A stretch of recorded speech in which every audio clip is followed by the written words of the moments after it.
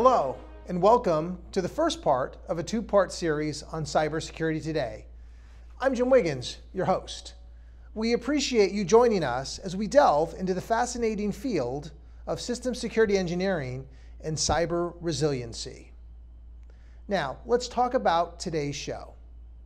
Cybersecurity Today is a half-hour show adopting a hybrid talk show newscast format to converse about trends, themes, and the latest happenings in the realm of cybersecurity. If you're new to the subject, this show is your gateway to understanding how to safeguard and defend information systems. For our viewers who are seasoned practitioners like myself, we offer insight from leading cyber experts on the future trajectory of the cybersecurity industry.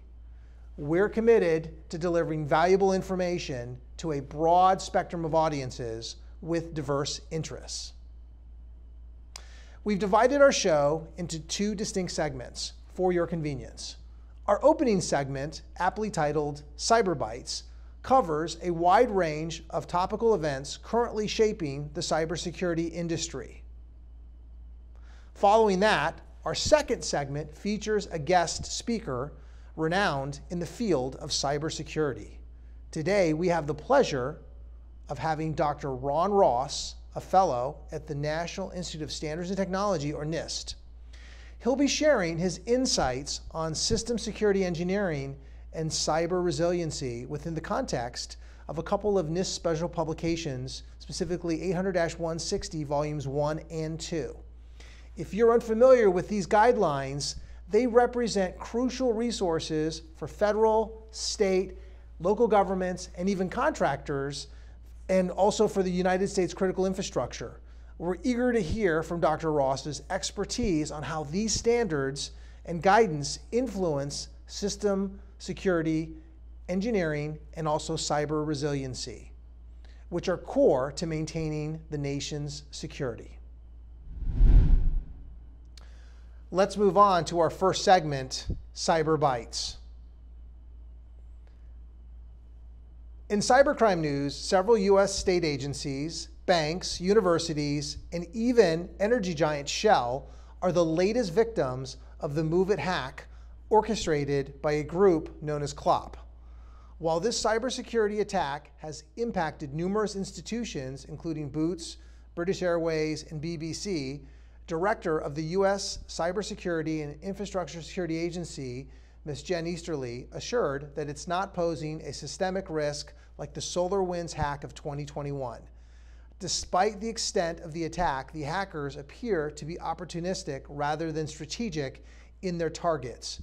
The breach was made possible through a vulnerability in the file transfer service, MOVEit, an issue the company has claimed to address promptly upon discovery. The total number of U.S. victims could potentially reach into the hundreds or thousands. This is a developing story with significant international implications. We'll continue to follow it closely. In other news, the Cybersecurity and Infrastructure Security Agency, or CISA, has released updated guidelines to bolster cloud cybersecurity within U.S. federal agencies. These fresh resources offer vital aid to public and private entities, encouraging best practices in cloud cybersecurity. This is a part of CISA's Secure Cloud Business Applications project, aiming to protect sensitive data by providing mandatory minimum system specifications. Amidst concerns of evolving cyber threat capabilities, these guidelines aim to plug cybersecurity and visibility gaps to better manage cyber risk. A timely move, as some federal departments have recently been found inconsistent in implementing required security standards.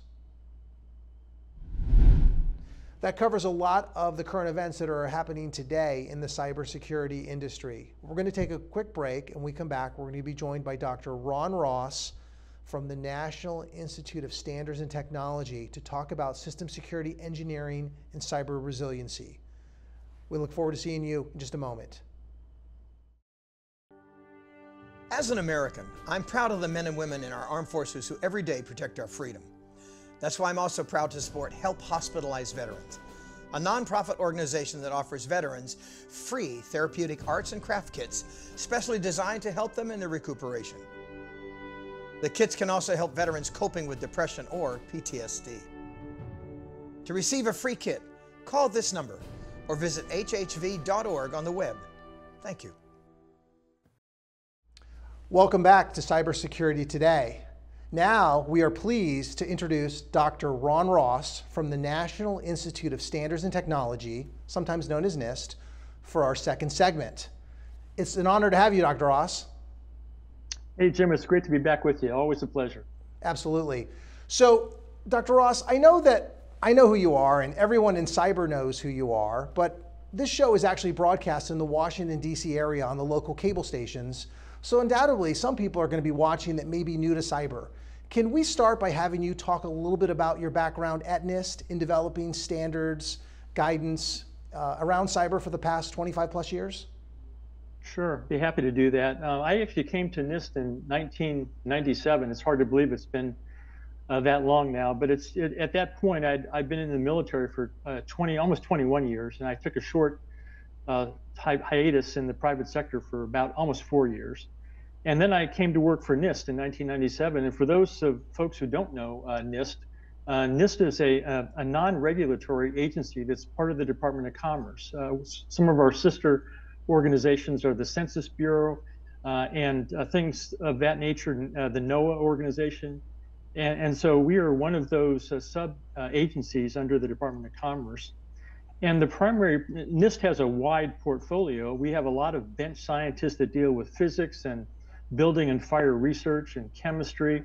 We've had, I think, 3 or 4 Nobel Prize winning physicists over the years. My particular laboratory, among all the labs at NIST, we're the Information Technology Laboratory. And that houses all of the cybersecurity talent, if you will, that are part of NIST. They're broken down into 2 divisions. One is called the Computer Security Division, and the other is the Applied Cybersecurity Division. They're both headed up by division chiefs. They have different missions, but I am part of the Computer Security Division, responsible for developing the core standards and guidelines for the federal government that they need to implement or satisfy to comply with legislation such as FISMA, the Federal Information Security Management Act, which most of your viewers might have heard of. We also, our standards and guidelines are used to comply with Office of Management and Budget policy as well. And so I've been doing it since 1997. I started out working on the Common Criteria, which is an international cybersecurity standard. I then moved into the FISMA project, which, as you know, has everything from the risk management framework to the NIST 853 control catalog, all the assessment procedures. I've worked on the 800-171 series, which is the protection of controlled unclassified information, a huge deal right now with the DoD's CMMC program that they're building. And then more recently, around 2014, for the past decade, I had a parallel track and I started working on system security engineering guidelines. And I know you and I have talked a lot about that. I kind of characterize my work in the engineering space as kind of below the waterline, below the surface of the ocean. There's a lot of stuff that's going on that you really can't see. That's where all the hardware, the software, and the firmware components reside. A lot of cybersecurity either is going to live or die based on what we do below the waterline. So that's been my passion for the past decade. So with that being said, can you talk a little bit about system security engineering and really why is it so important? Why from a cyber perspective do we care about building security into our products? Well, I guess the short answer is that today we're living in a world that is unbelievably advancing in technology. I mean, I've been doing this for 30 years, and I go back 50 years in my first job that I had. And if you could look back at the start of that 50 years and where we've come, even the past 10 years, there's been such rapid advancements in smartphone technology and all the things from supercomputers to the smallest sensors and smartphones. All of that represents complex systems because there are literally trillions of lines of code out there today. There are billions with a B devices. and they're all connected over ubiquitous networks. We're all connected to everything. And if you couple that with what we call the cyber physical convergence of systems, you know, back in the old days, if your computer failed, you would get the blue screen of death, they called it. And that was bad. You had to reboot your system and do some stuff, but nobody died. Today, our computing technology is embedded in everything we care about, from from pacemakers to power plants. And the fact that those computers now are controlling physical systems, a failure on the computer side, the computer side of that house that drives, it's the smarts that drives the physical systems, a failure on that side can cause severe catastrophic effects for human beings and society in general. A good example is the brakes in your automobile. It used to be that our computers were really focused on the entertainment system in the car. Now we have literally dozens of safety systems that are driven by those computers. And so if there's a vulnerability in any of those software components that are part of those devices that are driving those critical safety systems, that failure can literally cause a car's brakes to stop working. And obviously the results could be catastrophic. So it's that complexity and how you deal with that complexity in a world that it continues to innovate. Innovation is how we roll in the United States and around the world now. We don't want to stop innovation, but we want to innovate so what we're producing that our consumers are using, they can do it safely and securely. And that's really why engineering is so important, because you can't solve those problems above the waterline. You've got to go down where the software, the hardware, and the firmware components are built, developed, and tested and evaluated to make sure you're getting quality components, as well as a procedure to put all those things together in a secure fashion. So you've used the term system security engineering and also talked about system engineering. Can you talk about the relationship between the two of those? Are they the same thing, or are they different? Are they complements? Maybe you could speak about that for a moment. They're really, SSE, or system security engineering, is a sub-discipline of systems engineering. If you were to look at systems engineering as the overarching, the macro level view of the engineering process, where you're trying to build something, no matter what it is. System engineers are called in to build the system. There's an outcome that you're desiring. So there are stakeholders involved, and they want to have a certain capability of that system, and then they turn to the engineers and say, okay, you build it. Well, the engineers have expertise in life cycle development processes, but there are various specialties they need to bring in to ensure that they get the outcomes they're desiring. So in the case of a system security engineer, that would be an engineer by trade, but also schooled, has the knowledge, skills, and abilities, if you will, in the security area, the information security, computer security area, to sit as part of the engineering team and advise that team on how to build a system not only that can put steel on target and works, but also one that's adequately protected so adversaries can't bring down your critical capability when you really need to have it.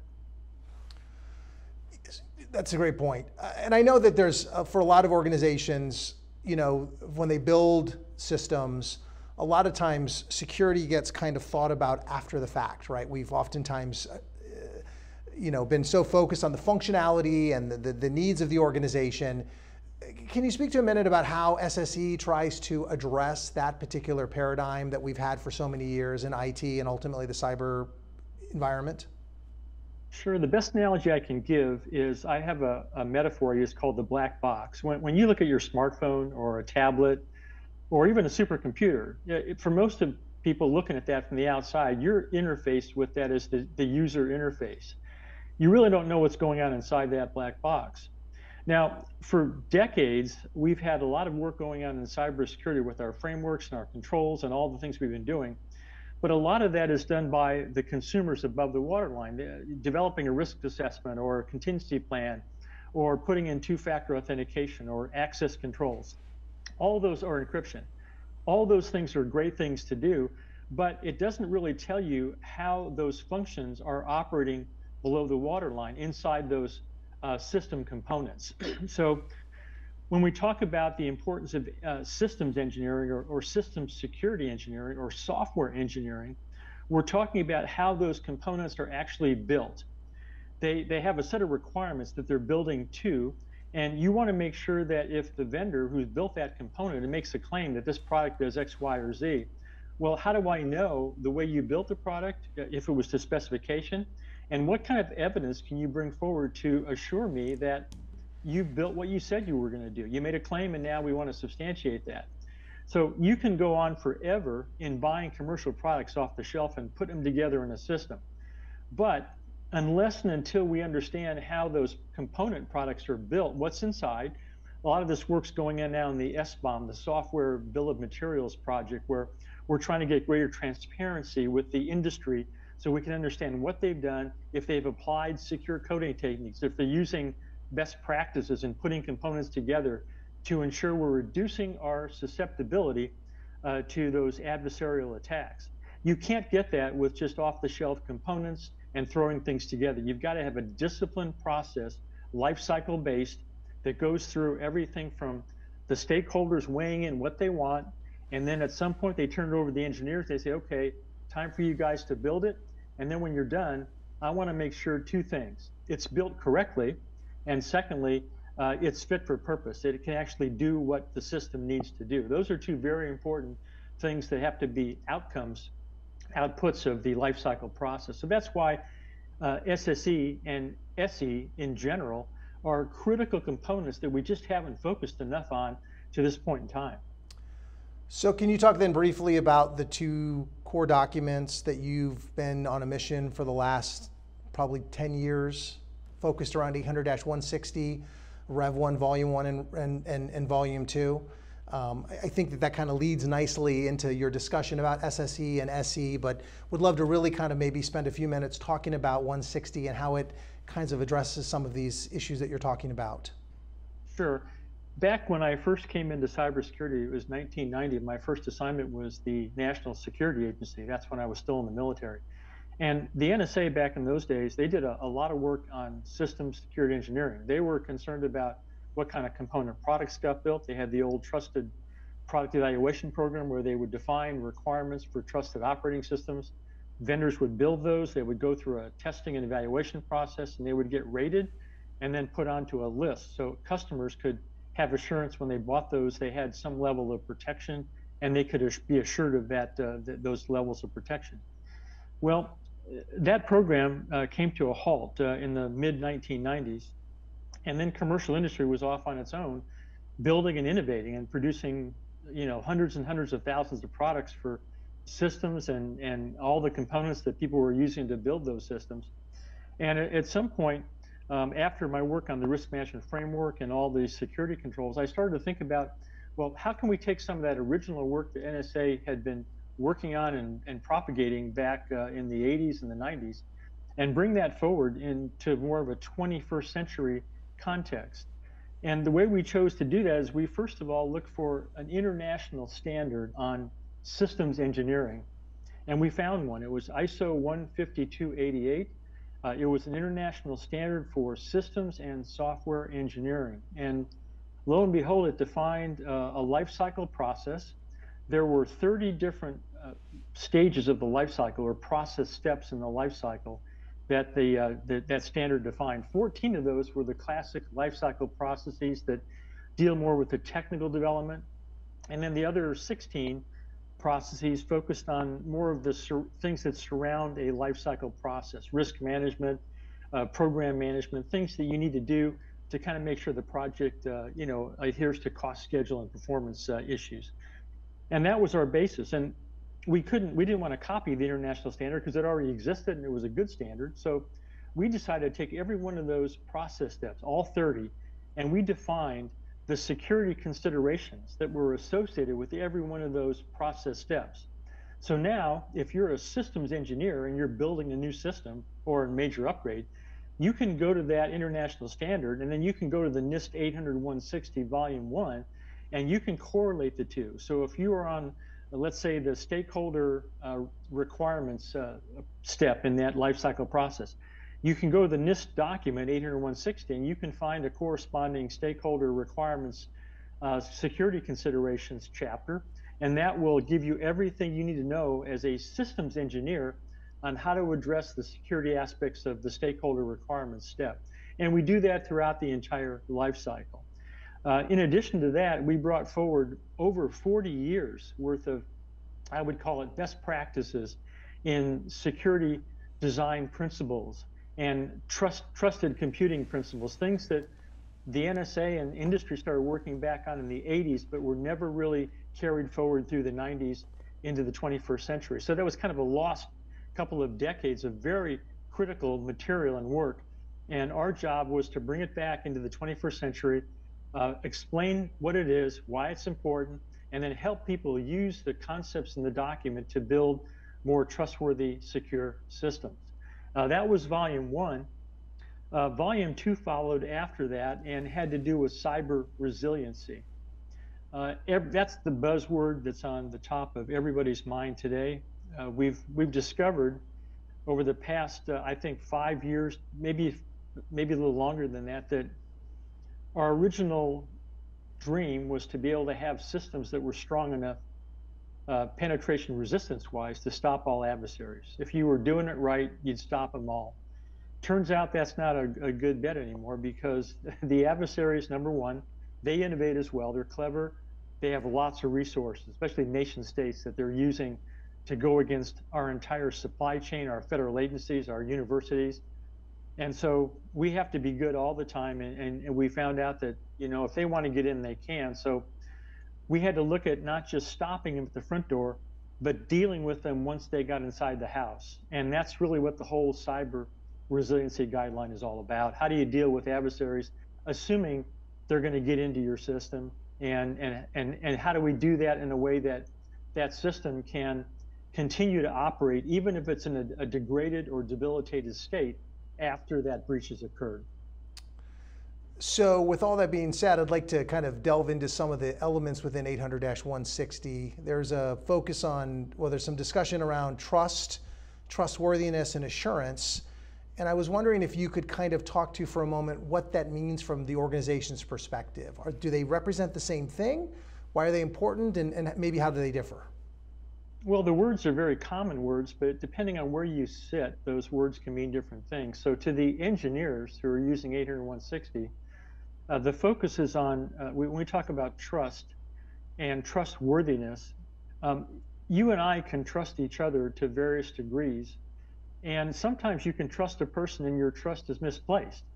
So when we talk about trustworthiness, we're talking about when you go to build a system, the stakeholders have a certain set of requirements, and they're going to have claims that as you go through that system process, you're going to claim that certain requirements have been met and the system performs a certain way. But trustworthiness is about all the things that you bring forward to we call it evidence, to demonstrate that those requirements actually have been met and the outcomes will be achieved. So the level of trustworthiness that you bring forward is based on a lot of different factors. There are things that you can do in the testing and evaluation world. There's design analysis. There are all kinds of components that go into building a trustworthy system, or a system that you can trust. So the whole idea of 800-160 is that level of trustworthiness is a byproduct of the design and development process. So when you're done, you can not only say that this system is trustworthy, but you can say, and here's why that is true. Here's the evidence that I can show you through every step in that life cycle. Here's the design. Here are the way we did the secure coding techniques, and here's the type of things that we did to make that system as secure as it needs to be. Now, a lot of times in the world today, when you buy a commercial product off the shelf, there's not a lot of information for consumers out there. So we basically are flying by the seat of our pants today, putting some of these components into the systems that are going into critical systems. This could be an air traffic control system. It could be a weapon system, an F-35 fighter, or a power plant, PLC in a power plant. And so the idea, and that ties to the term assurance is really the justified grounds for confidence that you can trust an entity to do what it's supposed to do. We're trying to bring those concepts to the forefront, because without those concepts being articulated in an engineering-based process, we can't have the transparency and the visibility we need to make credible risk-based decisions. And while that might not be important for every, day-to-day things around your house, some of the smart devices fail around your house, it's not a catastrophe. But if some of these computing devices fail on a power plant or a pacemaker or an automobile, or you could just roll off the critical systems where this technology is so deeply embedded today, we need to do better to make sure that we convey that evidence to the customers. As consumers, all of us have a right to know how much risk we're taking when these systems are being put into play. And the only way we can do that is to build better components, better designs, better development processes, and the most important thing, some way to carry the evidence forward and convey that to the consumers in the way they can understand. We have labels on all of our food products, and that's kind of a simplified example, but if I'm trying to lose weight and I'm going down the grocery store aisle, I'm trying to look at how much fat is in this particular food item, or how much cholesterol, or what's the sodium level. And so I get an idea as a consumer what things I'm going to buy and what things maybe I should stay away from. We don't have any of that in the IT world or the systems world, and we need to get moving down the road so we can achieve some of that. Otherwise, none of us want to be flying blind in the world that we're building. That's so powerful, so innovative, and so pervasive in every aspect of our lives. So that concludes the first part of our discussion on system security engineering and cyber resiliency. Join us next time for part 2 of our discussion with Dr. Ron Ross. Don't forget to check out our website for updates on future episodes at www.cybersecuritytoday.org. If you'd like to send us a comment or a question, please reach out to us at contact@cybersecuritytoday.org. Until then, stay safe and stay informed. Until then, thank you.